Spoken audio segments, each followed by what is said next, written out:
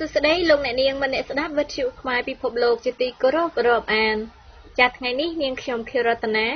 សូមជូនកម្មវិធីផ្សាយរបស់វិទ្យុខ្មែរពិភពលោកសម្រាប់ថ្ងៃប្រហ័ស8កើតខែអាសត់ឆ្នាំរកានពស័កពុទ្ធសករាជ2561ត្រូវនៅថ្ងៃទី28ខែកញ្ញាគ្រិស្តសករាជ2017ចាលោកអ្នកនាងនិងមនៈស្ដាប់ជាទីមេត្រីក្នុងការផ្សាយរបស់យើងខ្ញុំនៅថ្ងៃនេះលោកអ្នកនាងនឹងបានស្ដាប់នេតិសៀវភៅមាគ៌ាឆ្ពោះទៅកាន់សោនិតកម្មនៅកម្ពុជារៀបរៀងដោយលោកបណ្ឌិតយិនឆេងសុនអានជូនស្ដាប់ដោយលោកសានសវតនេតិសំឡេងស្ត្រីខ្មែររៀបរៀងដោយអ្នកគ្រូសុផានីបៃនេតិតន្ត្រីប្រចាំថ្ងៃបន្តមកទៀតនេតិភាសាខ្មែររៀបរៀងដោយលោកសានសវតតមកមាននេតិវប្បធម៌អក្សរសាស្ត្ររៀបរៀងដោយលោកប៉ាពីយ៉ុងរួចហើយបញ្ចប់កម្មវិធីផ្សាយថ្ងៃនេះដោយនេតិពីនេះពីនោះរៀបរៀងដោយលោកសានសវតចាស់ជាបឋមនេះសូមអញ្ជើញលោកអ្នកនាងស្ដាប់នេតិសៀវភៅមាគ៌ាឆ្ពោះទៅកាន់សោនិតកម្មនៅកម្ពុជារៀបរៀងដោយលោកបណ្ឌិតយិនឆេងសុននិងបន្តអានជូនស្ដាប់ដោយលោកសានសវតចាស់សូមអញ្ជើញស្ដាប់ដោយមេត្រីភាពកាលពីម្សិលមិញខ្ញុំបាទអានរឿងមាគ៌ាឆ្ពោះទៅកាន់សោកនាដកម្មនៅកម្ពុជារបស់លោកបណ្ឌិតយិនឆេងសុនដល់ត្រង់នេះបាទជាមួយគ្នានោះការពារតាមព្រំដែនជាមួយវៀតណាមបានត្រូវពង្រឹងសកម្មភាពបែបនេះរបស់អ្នកដឹកនាំកម្ពុជាជាការឆ្លើយតបទៅនឹងសេចក្តីសម្រេចចិត្តនៃសន្និបាតលើកទី4របស់បកកុម្មុយនីសវៀតណាមដែលប្រកាសពីទំនាក់ទំនងពិសេសជាមួយឡាវនិងកម្ពុជាហើយតទៅនេះគឺជាវគ្គបន្តទោះជាយ៉ាងណាក៏ដោយវៀតណាមរក្សាអរិយាប័ត្ររបស់ខ្លួនទន់ភ្លន់ណាស់ដើម្បីគៀងកម្ពុជាឲ្យព្រមព្រៀងចូលរួមក្នុងសន្និសីទសហព័ន្ធឥណ្ឌូចិនប៉ុន្តែបន្ទាប់ពីឧបនាយករដ្ឋមន្ត្រីទទួលបន្ទុកកិច្ចការបរទេសវៀតណាមហាំងវ៉ាន់លើយមកធ្វើទស្សនកិច្ចនៅទីក្រុងភ្នំពេញនៅខែកុម្ភៈឆ្នាំ1977ប៉ុលពតបានបដិសេធសំណើចូលរួមប្រជុំកំពូលរវាងថ្នាក់ដឹកនាំកម្ពុជានិងវៀតណាមដូច្នេះក្រុងហាណូយយល់ច្បាស់ពីអរិយាប័ត្ររបស់ប៉ុលពតនិងគិតថាខ្លួនមិនអាចឈានដល់កិច្ចព្រមព្រៀងជាមួយថ្នាក់ដឹកនាំកម្ពុជាបានទេដោយសារមិនមានការជឿនលឿនក្នុងការដោះស្រាយលើបញ្ហាព្រំដែនផងកម្ពុជាប្រជាធិបតេយ្យធ្វើការត្រៀមកងទ័ពនៅក្នុងសង្គ្រាមជាមួយវៀតណាមទោះបីជាមិនពេញចិត្តនឹងជំហរក្រុងភ្នំពេញក្តីវៀតណាមនៅតែរក្សាភាពទន់ភ្លន់ជាមួយកម្ពុជាដដែលនៅក្នុងឱកាសខួបឆ្នាំទី2នៃជោគជ័យនៃរបបកម្ពុជាប្រជាធិបតេយ្យវិទ្យុផ្សាយសម្លេងវៀតណាមបានផ្សាយសារប្រសិទ្ធពរជូនដល់រដ្ឋាភិបាលកម្ពុជាប៉ុន្តែនៅថ្ងៃទី30ខែមេសាឆ្នាំ1977ដែលជាខួបឆ្នាំទី2នៃការរំដោះក្រុងព្រៃនគរវិញកងទ័ពកម្ពុជាបានវាយចូលទៅក្នុងទឹកដីខេត្តអានយ៉ាងនិងជូដុកព្រមទាំងសម្លាប់ជនស៊ីវិលច្រើនរយនាក់ហើយពួកកងទ័ពវៀតណាមបានវាយតបតវិញដល់ថ្ងៃទី7ខែមិថុនាខាងវៀតណាមបានស្នើឲ្យមានការជួបចរចាកម្រិតខ្ពស់ដើម្បីដោះស្រាយបញ្ហាសំខាន់ជាមួយគ្នាហើយ9ថ្ងៃក្រោយនោះទើបរដ្ឋាភិបាលក្រុងភ្នំពេញឆ្លើយតបដោយដាក់លក្ខខណ្ឌឲ្យកងទ័ពវៀតណាមដកចេញពីតំបន់ជម្លោះនិងបង្កើតជាតំបន់គ្មានកងទ័ពគូភាគីវិវាទទាំងពីរមិនអើពើនឹងសំណើទាំងសងខាងនៅចុងខែកញ្ញាឆ្នាំ1977កងទ័ពកម្ពុជាបានឆ្លងព្រំដែនវាយប្រហារលើភូមិវៀតណាមតាមព្រំដែននៅក្នុងខេត្តដុងថាប់ក្រោយនោះបន្តិចកងទ័ពកម្ពុជាចំនួន6កងពលបានលុកលុយក្នុងជម្រៅ10គីឡូម៉ែត្រទៅក្នុងទឹកដីខេត្តតៃninhហើយបានសម្លាប់ជនស៊ីវិលវៀតណាមជាង 1000 នាក់ដោយក្តៅក្រហាយនឹងការបង្កហេតុកាន់តែធំឡើងពីសំណាក់កងទ័ពកម្ពុជាប្រជាធិបតេយ្យកងទ័ពវៀតណាមបានប្រមូលផ្ដុំ8កងពលចំនួនប្រមាណ 60000 នាក់ហើយនៅថ្ងៃទី16ខែធ្នូឆ្នាំដដែលដោយមានការកម្ពារពីកងយន្តហោះចម្បាំងផងបានវាយតបនិងបានទាំងលុកលុយចូលទឹកដីកម្ពុជាយ៉ាងជ្រៅផងក្នុងបំណងព្រមាននិងបង្ខំឲ្យរដ្ឋាភិបាលក្រុងភ្នំពេញធ្វើការចរចាជាការឆ្លើយតបខៀវសំផនបានប្រកាសធ្វើការផ្ដាច់ទំនាក់ទំនងការទូតជាបណ្ដោះអាសន្នជាមួយវៀតណាមនៅថ្ងៃទី31ខែធ្នូឆ្នាំ1977រហូតដល់ពេលណាដែលវៀតណាមដកកងទ័ពចេញពីទឹកដីកម្ពុជាការប៉ះទង្គិចគ្នាបន្តជាហូរហែនៅតាមព្រំដែននៅថ្ងៃទី12ខែមេសាឆ្នាំ1978រដ្ឋាភិបាលក្រុងភ្នំពេញប្រកាសថា កម្ពុជានិងវៀតណាមអាចនឹងចរចាជាថ្មីប្រសិនបើវៀតណាមលះបង់មហិច្ឆតាវាទីនិយមនិងធ្វើការទទួលស្គាល់អធិបតេយ្យកម្ពុជាប៉ុន្តែវាត្រូវមានលក្ខខណ្ឌមុនការចរចាខ្លះដែលភាគីវៀតណាមត្រូវតែគោរពជាមុនព្រាមៗនោះរដ្ឋាភិបាលក្រុងហាណូយបានច្រានចោលហើយជាការតបតកងទ័ពកម្ពុជាប្រជាធិបតេយ្យបានវាយចូលទៅក្នុងខេត្តអានយ៉ាងក្នុងជម្រៅ2គីឡូម៉ែត្រនិងបានសម្លាប់រង្គាលជនជាតិវៀតណាមនៅភូមិបាជុកអស់3,000 នាក់ជាការសងសឹកចាប់ពីខែមិថុនាឆ្នាំ1978យន្តហោះចម្បាំងវៀតណាមបានផ្ដើមធ្វើការទម្លាក់គ្រាប់បែកតាមព្រំដែនក្នុងទឹកដីកម្ពុជាបង្កការខូចខាតធ្ងន់ធ្ងរតាំងពីមុននេះម្ល៉េះពួកវៀតណាមបានសម្លឹងមើលលទ្ធភាពក្នុងការផ្លាស់ប្ដូរអ្នកដឹកនាំកម្ពុជានៃកម្ពុជាប្រជាធិបតេយ្យដ៏រឹងរូសនេះដោយរំពឹងលើអ្នកកាន់អំណាចបន្ទាប់ប៉ុលពតនិងជាសហការីជិតស្និទ្ធរបស់ប៉ុលពតតែម្ដងនៅក្នុងជំនួបរវាងឯកអគ្គរដ្ឋទូតសូវៀតនិងឧបនាយករដ្ឋមន្ត្រីទទួលបន្ទុកកិច្ចការបរទេសនៃសាធារណរដ្ឋសង្គមនិយមវៀតណាមលោកហាំងប៊ឹកសឺននាថ្ងៃទី31ខែធ្នូឆ្នាំ1977តំណាងខាងវៀតណាមនិយាយថានៅអំឡុងពេលមានសង្គ្រាមជាមួយសហរដ្ឋអាមេរិកជំហររបស់នួនជាចំពោះវៀតណាមគឺមានលក្ខណៈវិជ្ជមានហើយឥឡូវនេះនៅក្នុងទំនាក់ទំនងរបស់ខ្លួនជាមួយថ្នាក់ដឹកនាំវៀតណាមនួនជាមានសមានចិត្តចំពោះវៀតណាមខ្លះដែរប៉ុន្តែដោយសារសភាពការកម្ពុជាបច្ចុប្បន្នបានធ្វើឲ្យបុគ្គលទាំងនេះមិនអាចធ្វើទៅកើតក្នុងកិច្ចសន្ទនាដោយឡែកមួយទៀតជាមួយនឹងឯកអគ្គរដ្ឋទូតសហភាពសូវៀតដែរលេយុនបាននិយាយតាក់ទងទៅនឹងនួនជាដែលជាអ្នកកាន់តំណែងសំខាន់ទី2នៅក្នុងបកកុម្មុយនីសកម្ពុជាដោយត្រង់ថានួនជាមនុស្សរបស់យើងពិតៗនិងជាមិត្តសម្លាញ់របស់ខ្ញុំទៀតផងរហូតដល់ឆ្នាំ1978វៀតណាមនៅតែជឿជាក់ថាមានមនុស្សសំខាន់ក្នុងមជ្ឈដ្ឋានក្បាលម៉ាស៊ីនដឹកនាំបកកុម្មុយនីសកម្ពុជាគ្រប់គ្រងខ្លួនពលគឺនួនជាដែលប្រហែលជារងចាំឱកាសណាមួយនឹងដណ្ដើមអំណាចពីប៉ុលពតទំនងជាដោយសារហេតុដូច្នេះហើយបានជាតុលាការប្រជាជនដែលធ្វើការកាត់ទោសមេដឹកនាំរបបកម្ពុជាប្រជាធិបតេយ្យនៅក្រុងភ្នំពេញកាលពីខែសីហាឆ្នាំ1979បែរជាជ្រើសរើសប៉ុលពតនិងអៀងសេរីទៅវិញយកមកកាត់ទោសនោះយោងតាមសម្ដីរបស់វូហាំងប្រធាននាយកដ្ឋានកុងស៊ុលនៃក្រសួងការបរទេសវៀតណាមបានឲ្យឯកអគ្គរដ្ឋទូតសូវៀតដឹងថាក្នុងការដោះស្រាយបញ្ហាជាមួយកម្ពុជាកាលនោះវៀតណាមមានជម្រើសខាងក្រោមជម្រើសមួយគឺការរំពឹងលើកម្លាំងពង្រីកខ្លួននៅក្នុងរបបកម្ពុជាប្រជាធិបតេយ្យពលគឺលើសៅភឹមនិងកងទ័ពភូមិភាគរបស់គាត់ក្នុងការធ្វើរដ្ឋប្រហារទម្លាក់ប៉ុលពតជាជម្រើសមួយដែលវៀតណាមយល់ថាអាចនាំទៅដល់ការផ្លាស់ប្ដូរអំណាចនិងជំហររបស់កម្ពុជាក៏ប៉ុន្តែថ្នាក់ដឹកនាំវៀតណាមគិតខុស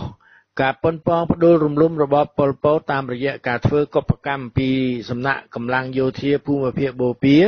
ដែលងើបបះបោរប្រឆាំងនឹងប៉ុលពតនៅក្នុងខែមិថុនាឆ្នាំ1977បានបញ្ចប់ដោយទទួលមហន្តរាយយ៉ាងធ្ងន់ធ្ងរអ្នកប្រឆាំងនឹងបងទី1រាប់ពាន់អ្នកបានត្រូវចាប់ដាក់គុកនិងសម្លាប់ចោលវៀតណាមហាក់មិនបានដឹងពីការបង្ក្រាបទៅលើកងទ័ពនិងការសម្លាប់សៅភឹមនៅពេលក្រោយមកទៀតតិនពេលឡើយចំពោះក្តីសង្ឃឹមដែលថានួនជាអាចផ្លាស់ប្ដូរស្ថានភាពជាប្រយោជន៍វៀតណាមក៏វៀតណាមមិនដឹងប្រកាសពីជំហររបស់បុគ្គលរូបនេះដែរថាតើបុគ្គលរូបនេះជាអ្នកចូលចិត្តខ្លួនតែគ្មានឱកាសនឹងដកហូតអំណាចពីប៉ុលពតឬក៏ជាសហការីដ៏ស្មោះត្រង់ចំពោះប៉ុលពតដូច្នេះជំរើសទី1មិនអាចធ្វើទៅបានទេចំណែកឯជំរើសទី2គឺការបង្ខំឲ្យប៉ុលពតចរចានៅក្នុងស្ថានភាពចុះដុនដាបតែក្រុងហាណូយរំពឹងថាតាមរយៈកម្លាំងពង្រីកខ្លួនខាងក្នុងធ្វើឲ្យប៉ុលពតចុះចាញ់និងទទួលយកនូវលក្ខខណ្ឌផ្សេងៗពីវៀតណាមផែនការជំរើសនេះក៏ហាក់មិនមានភាពប្រកបនិយមអ្វីដែរដោយសារតែជំនួយចិនមកឲ្យខ្មែរក្រហមកើនឡើងខ្លាំងនៅឆ្នាំ1978ហើយជំនួយនេះបានកាត់បន្ថយការលំបាកមួយចំនួនដែលរបបកម្ពុជាប្រជាធិបតេយ្យកំពុងតែជួបប្រឈមទំនងជាសង្ស័យលើមហិច្ឆតារបស់ពួកវៀតណាមលើបញ្ហាទឹកដីនិងការដកហូតពួកអ្នកដឹកនាំកម្ពុជាប្រជាធិបតេយ្យដែលពួកគេមិនចូលចិត្តពីអំណាចជាមួយនឹងអរិភាពដោយអាវុធនៅតាមទល់ដែនចាប់តាំងពីដើមឆ្នាំ1978មក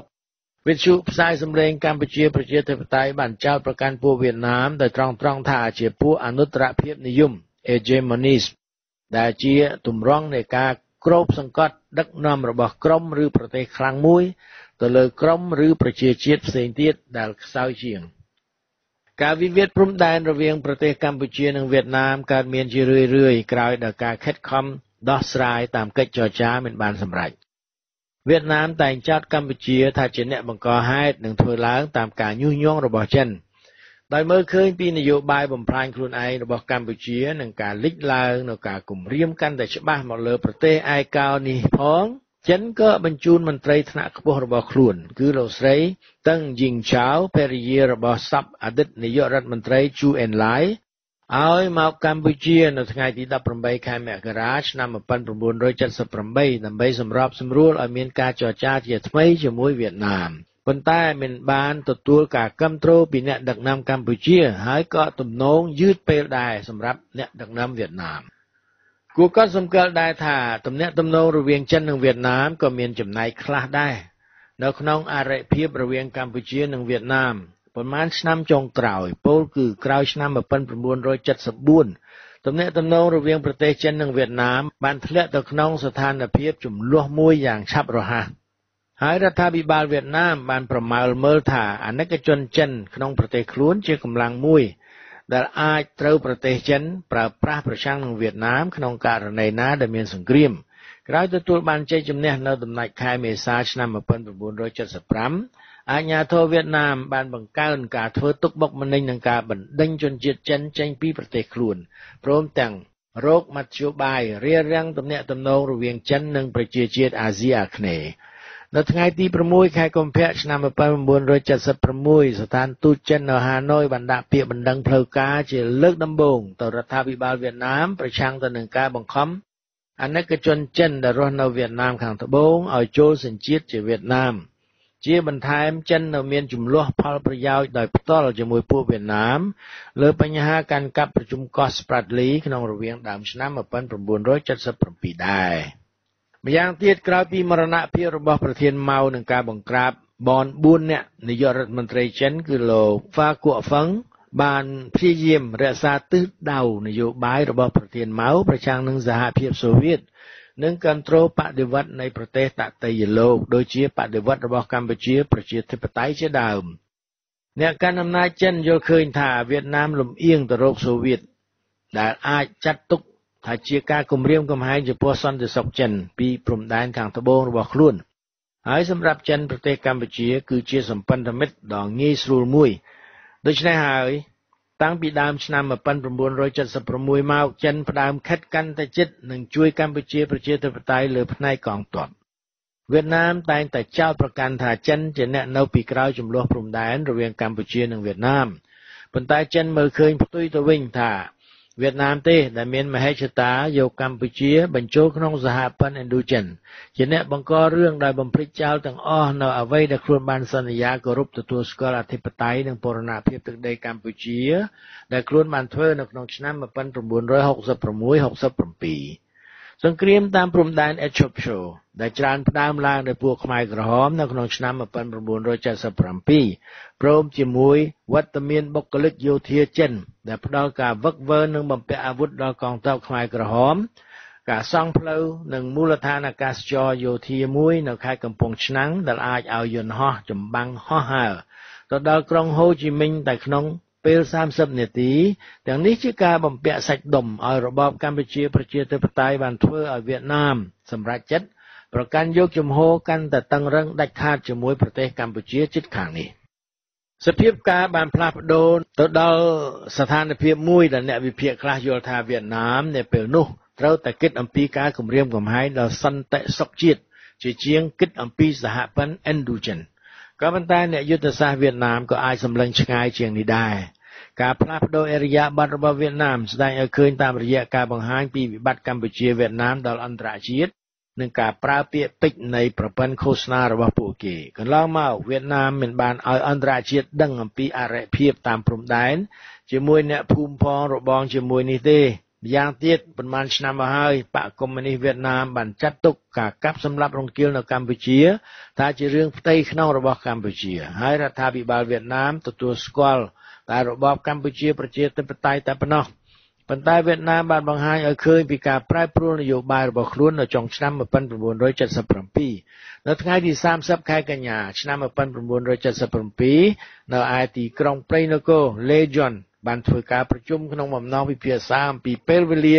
ចុះផ្សាយព័ត៌មានស្តីពីការឈ្លានពានរបស់កម្លាំងប្រតិកិរិយាកម្ពុជាការប្រែប្រួលមួយទៀតពាក់ព័ន្ធនឹងយុទ្ធសាស្ត្រយោធារបស់វៀតណាមនៅតាមព្រំដែនរហូតដល់ចុងឆ្នាំ1977កងទ័ពវៀតណាមគ្រាន់តែធ្វើការការពារតែប៉ុណ្ណោះតែឥឡូវនេះវៀតណាមវាយប្រហារចូលទឹកដីកម្ពុជាដោយផ្ទាល់ដែលធ្វើឲ្យពួកខ្មែរក្រហមភ្ញាក់ផ្អើលយ៉ាងខ្លាំងក្នុងរយៈកាលនៃការវាយចូលទឹកដីកម្ពុជានៅពាក់កណ្ដាលខែធ្នូកងទ័ពវៀតណាមបានប្រដេញតាមគំនិតអង្គភាពទ័ពរបស់កម្ពុជាប្រជាធិបតេយ្យក្រោយពេលវាយប្រហារហើយពួកវៀតណាមមិនបានកាន់កាប់យូរទេនិងបានដកកងទ័ពចេញយ៉ាងលឿនចូលទឹកដីខ្លួនវិញនាដើមខែមករាឆ្នាំ1978ដោយប្រកាសថាគោលដៅរបស់ខ្លួនបានសម្រេចហើយអ្នកឆ្លើយឆ្លងព័ត៌មានរបស់ហុងគ្រី Gatan Chief បានរាយការណ៍ថាកងទ័ពវៀតណាមវាយចូលដល់ទៅ35គីឡូម៉ែត្រពីទីក្រុងភ្នំពេញការវាយលុកតាមផ្លូវយោធាលើកនេះអាចឲ្យអ្នកដឹកនាំវៀតណាមធ្វើការវាយតម្លៃយ៉ាងពិស្ដារទៅលើសភាពការនៅកម្ពុជាទាំងខាងផ្លូវយោធានិងទាំងផ្លូវចិត្តសាស្ត្ររបស់ប្រជាជនខ្មែរនៅពេលដែលកងទ័ពវៀតណាមវាយលុកចូលក្នុងទឹកដីកម្ពុជាគេអាចប៉ាន់ប្រមាណពីសមត្ថភាពកងទ័ពកម្ពុជាប្រជាធិបតេយ្យហើយមិនតែប៉ុណ្ណោះនៅពេលដែលកងទ័ពវៀតណាមដកចេញពីទឹកដីកម្ពុជាមានមនុស្សរាប់ពាន់នាក់ភៀសខ្លួនតាមពីក្រោយកងទ័ពទាំងនោះសម្ដៅទៅប្រទេសវៀតណាមដែរដែលបង្ហាញពីកម្រិតសមានចិត្តរបស់ប្រជាជនកម្ពុជាចំពោះរបបគ្រប់គ្រងខ្លួនប្រការនេះក៏បង្ហាញថាវៀតណាមបានផ្លាស់ប្ដូរនយោបាយចំពោះជនភៀសខ្លួនកម្ពុជាដែរកន្លងមកជនជាតិកម្ពុជាដែលរត់គេចចេញពីរបបប៉ុលពតបានត្រូវវៀតណាមចាប់បញ្ជូនមកកម្ពុជាវិញហើយទីបំផុតអ្នកភៀសខ្លួនទាំងនោះក៏ត្រូវពួកខ្មែរក្រហមសម្លាប់ចោលជាមួយគ្នានោះការវាយលុកហើយដកចេញពីកម្ពុជាដោយឯងនៃកងទ័ពវៀតណាមនៅដើមខែមករាឆ្នាំ1978ធ្វើឲ្យអ្នកដឹកនាំកម្ពុជាប្រជាធិបតេយ្យវិភាគផ្សេងទៅវិញថាកងទ័ពវៀតណាមចាញ់ដៃឬក៏មានការញញើតចំពោះកងទ័ពកម្ពុជាប្រជាធិបតេយ្យក្នុងរយៈពេលក្រោយនោះមិនជាយូរប៉ុន្មានមន្ត្រីវៀតណាមបានធ្វើការជួបជាសម្ងាត់ជាមួយនឹងសៅភឹមដែលជាលេខានិងជាបញ្ជាការយោធាភូមិភាគបូព៌ាក្នុងផែនការធ្វើការបះបោរដោយអាវុធប្រឆាំងរដ្ឋអំណាចភ្នំពេញដោយមានការគ្រប់គ្រងពីវៀតណាមក្រោយមកសកម្មភាពនេះបានត្រូវកងទ័ពដែលស្មោះត្រង់នឹងប៉ុលពតបង្ក្រាបប៉ុលពតបានហៅភូមិភាគនេះថាជាសម្បុកពួកក្បត់កងទ័ពក្រុងភ្នំពេញបានបង្កើនការធ្វើវិសតកម្មផ្ទៃក្នុងលើភូមិភាគនេះដោយមិនបានយល់ថាទង្វើនេះជាការផ្ដល់ផលចំណេញយ៉ាងច្រើនដល់ពួកវៀតណាមនោះទេយើងមានស្ដាប់ជាទីគោរពរាប់អានខ្ញុំសូមស្លេះអំណានសភៅរឿងមេគាទៅកាន់សោកនាដកម្មនៅកម្ពុជារបស់លោកយិនឆេងសូនតែប៉ុណ្ណេះសិនបាទចាំថ្ងៃក្រោយនឹងលើកយកមកអានជូនស្ដាប់ជាបន្តសម្រាប់ថ្ងៃនេះសូមអរគុណលោកនាងដែលតាមស្ដាប់និងជម្រាបលាលោកនាងមានស្ដាប់ជាទីគោរពរាប់អានការចេញសម្លេងភាសាខ្មែរមានខុសគ្នាខ្លះទៅតាមភូមិភាគនិងតំបន់តែក៏ចាត់ថាមិនខុសគ្នាតើតែស្ដាប់គ្នាមិនដឹងរឿងនោះឡើយពាក្យខ្មែរខ្នងភ្នំខ្មែរសុរិន្ទស៊ីសកេតអាចនឹងនិយាយខុសពីខ្មែរក្រោមគឺខ្មែរកណ្ដាលនៅខាងសៀមរាបខ្លះដែលក៏ខុសពីខ្មែរភ្នំពេញនិងខ្មែរខាងកើតទន្លេមេគង្គហើយក៏ខុសគ្នាច្រើនបន្តិចទៅទៀតពីខ្មែរលិចទឹកនៅកម្ពុជាក្រោមឯណោះក៏ប៉ុន្តែខ្មែរទាំងអស់អាចនិយាយតាមតួអក្សរតាមអក្ខរាវិរុទ្ធបានដូចគ្នាឧទាហរណ៍ពាក្យថាត្រីតជើងរោស្រៈអីអានថាត្រីអ្នកភ្នំពេញចេញសម្លេងក្នុងការសន្ទនាប្រចាំថ្ងៃថាត្រីតែអ្នកព្រែកភ្នៅអ្នកវត្តសុភីនៅបាត់ដំបងខ្លះចេញសម្លេងថាត្រី500អ្នកបាត់ដំបងថា500អ្នកភ្នំពេញថា500តែក៏មានខ្មែរចាមខ្លះចេញសម្លេងថា500 ไอ้เจ๊เสียดายแบบนี้อาจจะตุกท้าเชียเกรียมมาภาษาบ้านคือภาษาตามสรกตามตำบลแต่เมียนการเจ้งสำเลงเปียปะเลยสังสกฤตได้เมียนจราในของภาษาขมายมันตรำเต้ากูยืงกัดสมเกลผ่องได้เพียบเขาเนี่ยนี่การมาปีกาเหม็นเจ๊เหม็นจำเพียงเหม็นเฮียนทาหลงงวงโนเต้เพราะเวทโดยจุดทวนเป้ให้มนุษย์ฉลาดธนะ PhD ธนะเนี่ยปราชญ์มหาบัณฑิตครับก็นิยเข้าอ่อยลื้อจะยึกย้อยผ่องได้เกเคยเปียมุ้ยเสเซนึงสอบบ่อเกก็อ่านถาบ่อตั้งอ้อหายปุ่มดังท่าเกอ่านข้อภาษาหนุพ้องเปียดักยอมโจเจ็ดเลิกมาจีโอติฮอดอได้คือเปียท้าปาโตกรรมปาโตก่อขมายมวยจุมเฮียงนโกสับไงเนาแต่เจ้งสำเร็จข้อท่าบาโตกรรมบาโตก่อดอได้เปสกะกรรมก็เนาแต่อ่านท่าเบสกะกรรมมันดังเจ็บปวดกวาดดังครูนถาข้อหรือก็มันดังครูนพองที่เนี่ยคลาปราบหายตายเนาจะเจชลายตอบมาวิ่งท่าเจ้าเสหนึ่งบ่ออ่านถาปอมอะไรกันดักยำซัวตัววิ่งท่าเจ้าเปียท่าปัญญาฮามันได้ก็มันอ่านท่าปัญญาฮากะนะปะไม่ก็มันอ่านท่ากะนะบะปะเดวอดไม่ก็มันอ่านท่าบะเดวอดให้มือที่คือเปตะกะพรมันได้ก็แจ้งเจงสำเร็จท่าเปตะกะพรไม่ก็มันท่าเบตะกะพรเดิมเป็นให้เป็นขมายเยิงโยกภาษาคลั่งหมอกปลาขมายเยิงบานพระโดสำเร็จขนมภาษาบาลีหนึ่งสังสกฤตเอาเตยจีขมายโดยจีเปียท้าบาลีขมายท้าบาลีปุระปุรีขมายท้าโบเรสวัสดิพระโดมาเจสุสไดเชตราโดยจีไข่โดยใช้จะได้มาแต่การเถื่อขมายรูปนีกรรมภาษาคลั่งบุบานเถื่อต่างอ่อนดูดิเตอเมียนเปียคลาในเรือซาตุ่มรองดามในภาษาคลั่งนู่นเลยบาดขมายรูปนีกรรมภาษาคลั่งมวยตีดคือการอ่านเปียเสเซนึงสระเอขมายเยอะโยกมาอ่านเจสระไอต่างอ่อคณะได้เสียมในเรือซาตุ่มรองสำเร็จดามในเปียปะไลสังสกฤตได้เสเซนึงสระเอได้ขมายเยอะประโดปีสระเอมาเจสระไอตัววิ่งโดยจีเปียท้าเฮตุขมายถ้าไฮด์เกตุขมายถ้าไกด์บาดเฮตุยังเป็นเจงสำเร็จแต่เฮตุเต้ให้เปรียไกด์เมลียยังจะเสเปรียเกโตเมลียแต่ยังอ่านถ้าเปรียไกด์เมลียเปียถ้าเซฟยังอ่านถ้าใส่เนี่ยน่าอ่านถ้าเซฟนั้นคือจะลำทอมไม่บ่าเปียมือเทียดคือเซกยังอ่านถ้าใส่มวนเกียรถาใส่มวนอากุมไปหนึ่งใส่คือการปรับปรุงบ่าในช่วงเปียได้เซหนึ่งสระเอตั้งอ๋อเลยจะเซฟเฮดเกตไอ้นั้นบ่าอ่านตามแต่เซนั้นเกตหนึ่งท้าเยิงมันดังเพียซาบ่าลุนเนียงมันได้ดับจิตกรุบรับอ่านตอนนี้สมจุยสดับบทสมเพีย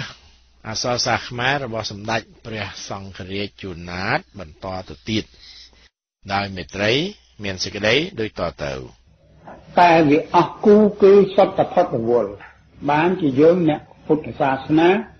ยืมเธอไอยืมปัจนาการพัฒวลได้หาอย่างใครต้องทานนิเปลี่ยนตั้งนิเปลี่ยนนั่นนะ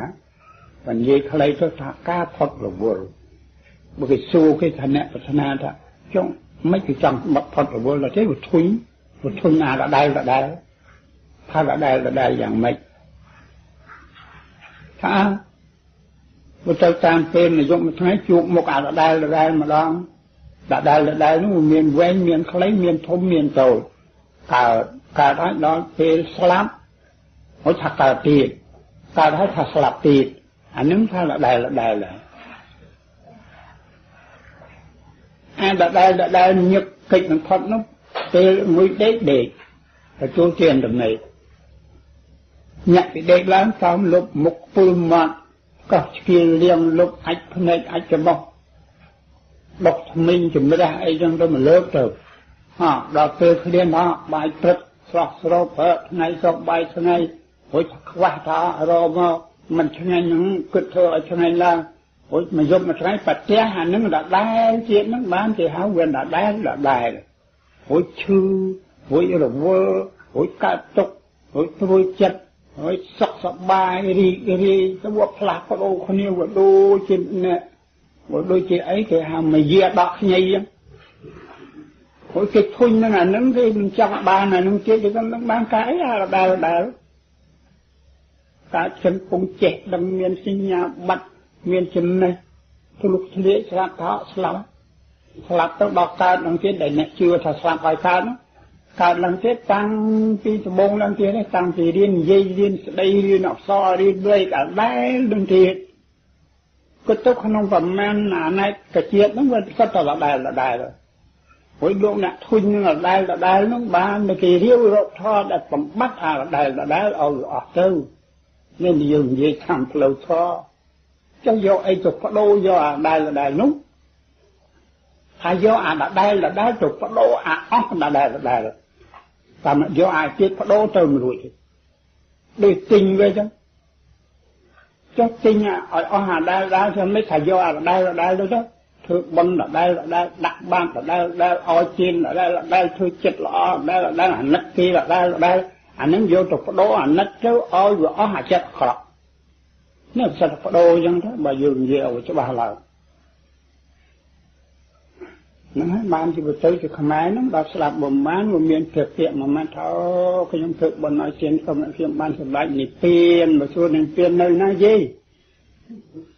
lần ấy đưa được thả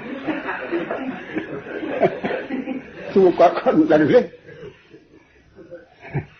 bán chỉ không có pi chuyện đó luôn dễ biết thì nhịp tiền tha nhịp tiền nó bọc ra sạp của bán nó còn là thành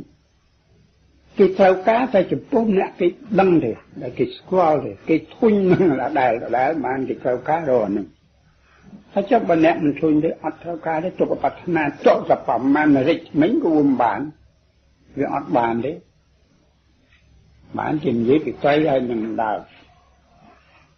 mình bách khai trồng một nuống luôn cái tiền tế sna tao nằm mà đó như trộn cái pi đó ai còn mà đánh vẫn cái pi nó ăn vào thợ cưới thì priết cái thật trai nâng đá nó nếu không nông tập bén nó bắn về mùi kia anh tao tay mó khơi nè trai khơi đá khơi trai trai thùng sắm bắn đá vũ khơi đá mồm là chết trai xua thà gì ôi tao nã bắt bằng ai hàn khơi vũ thế anh tôi đi cuộc đó cuộc này nè thế nó phải mấy cuộc ở nơi cuộc đâu giang mấy cụ anh chụp căng lên nó chụp vía lên rồi cụ nó chụp đọc cùng màu cùng ấy đó rồi anh xuyên anh xua anh nấc mày nói với anh mò mà nó tập đó thì cụ giang mấy chứ miền chọt đấy cô cũng thọ thì miền sà rai đấy họ thì miền thuộc đấy thọ chứ miền tức đấy không mà miền tức hả cụ miền khác bậc miền đó miền là miền cột bảo anh dây của họ anh qua cột với đó anh coi là anh tha là anh anh nó đối nè nị tiền bởi cái số thân ấm ấy nị tiền đâu đó nị tiền mà nị chết cho nị tiền cũng là đôi chân nè trai giống vùng qua cột cũng là mấy chục rạp bậc khác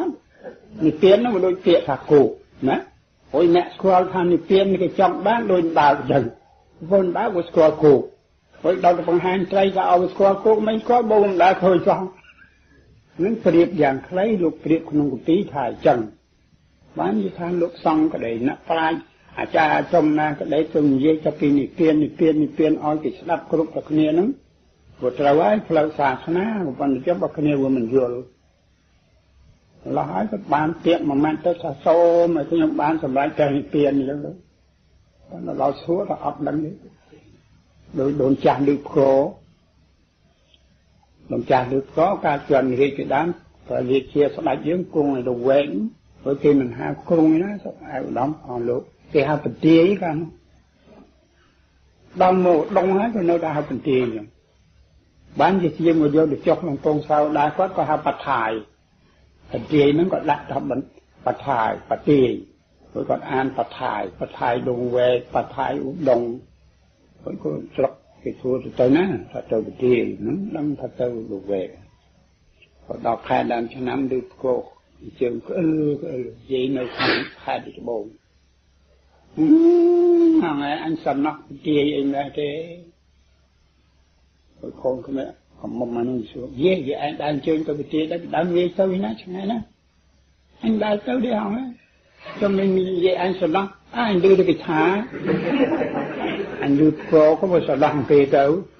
bán chuyện miền tiệm ấy thì như chả không thì chưa có mà nâng nó khné bắn cái này mình dễ đôi chặt được cô đấy hả nào tiện nó thì nâng mà đó vậy nó còn là tôi bị tì cho lùi quay nó có và nó còn được có là có sầm nọ cái xua đó nó còn đại sự anh lắm quê chân đó nè ca số ban tổ man nó có thằng má đọt phải chú thằng nhìn tích ấy xong mà phê chú ở luôn nó đáp cho chú thì ấy nó ở lúc rất là nè kêu ở luôn nên mình sẽ bị tí kêu rồi bạn ngày tí phía xa khmai mùi sắp đào mình mặt ngày ní số mình cho tại trầm này nhưng bác san sẽ vết xôm ở cuốn năng số chủ việc bìa và